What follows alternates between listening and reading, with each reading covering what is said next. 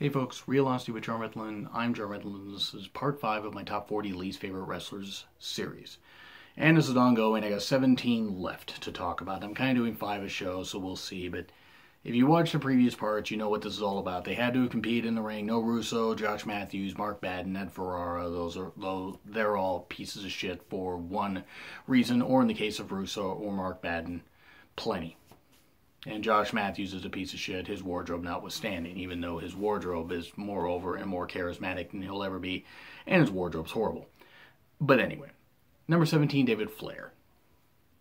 He's never going to live up to Ric Flair's name. He was never going to. And it was sad because if he had been brought along better and not been pushed like he was and expected to get in the ring so quickly, and been brought along better, he might have been good. But he was out of the business within 4 years. I think by 2003, 2004, he was gone from the business. If you've seen recent pictures of him, the guy has gained a ton of weight. I mean, I hope he's okay. I hope it's not like major health issues. I don't know. I don't keep up on the health issues of various people. And by the way, in case you guys hear occasional booms, relax. You know, you're not going insane. Where I live, people tend to light off fireworks a month before June, Europe a month before July, and then all the way sometimes into October, so it gets really loud. But anyway, so that's why in case you hear an occasional boom, don't worry, it's not my TV or anything, or nothing bad's happening, it's just fireworks. But yeah, David Flair, it's just, I mean, he couldn't really wrestle, he couldn't really execute that many moves, He played the psycho character fine, I guess. I mean, he would stalk some women or whatever. It wasn't any good. And he had I think it was the pregnancy angle that he had with Stacy. Or like Stacy pretended to be pregnant but wasn't really pregnant. It was Stacy or Tori. I think it was Stacy, but just David was involved in one bad angle after another. And it's like they were actively trying to kill his passion or trying to pay back, get back at Rick. Like, because of the heat that Rick had with WCW, justifiable, by Rick to want to sue WCW, or at least Bischoff specifically, and get control of the company because of how he was treated. And I'm not blaming that's a whole nother story that got buried, that's been squashed by Flair and Bischoff anyway. Just David Flair, you watch the guy just didn't have it. He just didn't have it. He was a lot like Eric Watts that I mentioned in the previous video. He just didn't have it. It just wasn't there.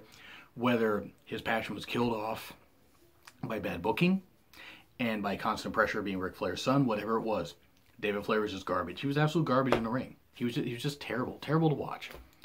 Is he a terrible human being? I don't know. I know he's gained a lot of weight. I hope he doesn't have severe health issues.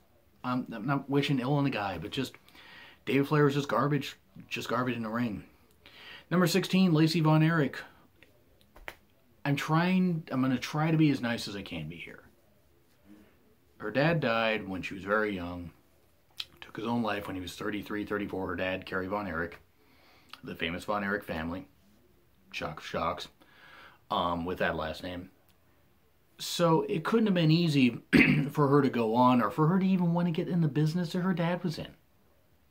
So I'm not picking on the person, Lacey Von Erich. It couldn't be easy losing your dad at that age. That being said, in the ring, the person in the ring, she was fucking horrible. She couldn't do anything. I mean, it's like WWE didn't use her. I mean, I think she was in their developmental program for a little bit, and she got released because she couldn't do anything. She couldn't do a basic back elbow in the corner. She tried doing like a flip into the corner and couldn't do anything. I know she was part of Bound for Glory 2013, I believe. 2012, 2013, it was one of the two. I think it was 2013. But just any time, like, I watched her. I mean, at the time, she looked good. I'll give her that much. But she couldn't really talk. She damn sure couldn't wrestle. And I mean, it was either that she never had the proper training, never wanted the proper training, or just never got it. Some people have it, some people don't. She did not have it. And she is one of the worst, second, third generation talents that's ever been in the ring. Actually, I think she would technically be third generation, because her grandfather, Fritz, he was in the ring, and then Kerry, so second generation. So yeah, okay, she'd be third generation. I think she's out of wrestling. I think she's been out of wrestling for a bit, and I think she's in. I want to say she's doing modeling or she's doing acting or something like that. I think she even has a kid. So I mean, I wish her the best on that, but it's just watching her in the ring. It was like literally watching an amateur not know what they're doing. And it's like they put somebody that was about 2 years away from being main, TV pay-per-view ready and putting her on TV. It was actually worse than Eva Marie because Lacey had the bloodlines with her and it just never worked. It never clicked. Nothing. Again, not picking on the woman herself. Can't be easy losing your dad. It's got to be tough. But just Lacey Von Erich in the ring. Terrible. Just terrible. Couldn't do anything at all. Number 15, Brutus Beefcake. I mean, Brutus Beefcake is one of the biggest embarrassments in wrestling. I mean, and I know he was popular. And he was a pretty good heel. Him and Greg Valentine were a pretty good heel team as a dream team. And then he became Brutus the Barber Beefcake at WrestleMania 3, cutting Adrian Adonis' hair. And that gimmick got him over. And he wasn't great in the ring. I mean, he really wasn't. I mean, if it would late 80s, early 90s cartoonish wrestling, him putting people to sleep, wearing the colorful tights with the stuff cut out, and, having the big scissors and, doing that kind of stuff and having the barber shop show. He did have a parasailing accident and had to have a bunch of metal plates put in his face, and he had a long road to recovery, and I'm glad he's recovered. That's something that would normally kill somebody. And it couldn't have been easy to come back, and he did come back. So I give him credit for that, and I give Vince credit for sticking by him. And he was also Hogan's. That's the thing. He was Hogan's best friend, or at least one of Hogan's best friends. So that's why he got so many opportunities. Teamed up with Hogan, Mania 9. His time, he had about 18,000 gimmicks in WCW. The Disciple was the only one where you look at him and it's like, okay, he looks different. But yeah, he was that. He was the Booty Man. He was the Zodiac, the Man with No Name. He was... Why the hell am I forgetting one? Brother Brudai. I mean, that was when he first came to WCW, but he just... he was... he was just so embarrassing. Just so embarrassing watching the guy, and it's like... he even is like, I mean, I don't think he really wrestled much after 2000, 2001.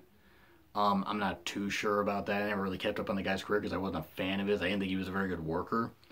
But WWE did do, they put some, I don't remember, I think it's on their YouTube channel. You have to look back on it, but it was like, where are they now? And it was caught up with Brutus Beefcake, and he seems like he's doing good. He seems like he's healthy. Fans still recognize him. Good. I mean, just if he's back in the company's good graces and that kind of stuff, I'm not saying it should lead to a Hall of Fame induction, but I wouldn't be surprised if they put him in the Hall of Fame. And this is not a career retrospective on Brutus Beefcake. I mean, I'm sorry, I'm going a little long, but I never cared for the guy. I found none of his gimmicks interesting. I never found him interesting. I never found him to be a great worker. He did the same basic moves, and now with much variation, and had the goofy facial expressions. I mean, the Zodiac in particular was ridiculous. But yeah, the Man with No Name. Oh, he's the Butcher. So the Butcher, Starrcade 94, him versus Hogan, probably the worst Starrcade main event. In fact, actually, yes. It was worse than Goldberg versus Brett when Goldberg injured Brett and took him out. It was inadvertent. I mean, I blamed Goldberg before and I shouldn't. Because if Brett doesn't blame Goldberg, then why should I? Because that's the thing, unless a wrestler specifically blames somebody for their injury, then some fans are just piling on when they shouldn't be. But Brutus Beefcake just couldn't work, couldn't really wrestle. I mean, and maybe part of that could be because of his accident, his parasailing accident. He was limited in what he could do. But then why continue to wrestle? Maybe be a cheerleader on the outside, be a hype guy for Hogan. I don't know. he was just never a very good worker, and I never cared for him. Though I'm glad he's okay. He's never, to my knowledge, he's never done anything horrible to somebody. Like some others on this list that I will get to, especially in the top couple. But, yeah, Brutus Beefcake, I just never cared for him. Number 14, Santino Marella. Look, the man himself I have no issue with. The man himself seems very down to earth. I hate the Santino face character. As a heel, he was fine. He would have been better as a heel. The face thing with the Cobra, it got so ridiculous. The fact that the Cobra was such a protective move, it was embarrassing. Absolutely embarrassing. And it was embarrassing that he, as a face, got some title runs. Now look, let me just say this. Let me say this. Santino, the man, no issue. Pretty damn good wrestler when they allowed him to be. But I hated the character. And I hated the character, I hated the gimmick. I hate it. It's like anytime that music hit, I was just like, okay, this is going to be comedy bullshit. The one time I laughed at anything, one of the last times I laughed at anything he did. The tea time that him and Kozlov had with Sheamus. It was 2010, November 2010. And talking about we have ginger tea or whatever, and he was like tried to act shocked, and Sheamus is trying to be a heel. He's trying not to laugh. He's trying not to laugh at all, but yeah, it's just Santino was not entertaining to me. He wasn't. He entertained a lot of people. That's cool. I just never personally found him entertaining. Number 13, and oh boy, yeah, here we go. This one's gonna get me some hate. Sabu. Now look, let me just say this much. He's put his body through a lot to entertain people. He has. He also was a shit worker. I mean, I'm sorry. He was. He could do some incredible hardcore shit and that kind of stuff, but that to me, that doesn't take talent. It doesn't.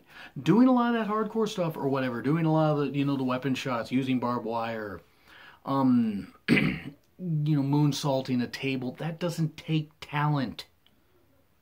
That takes a willingness to just not care about your body.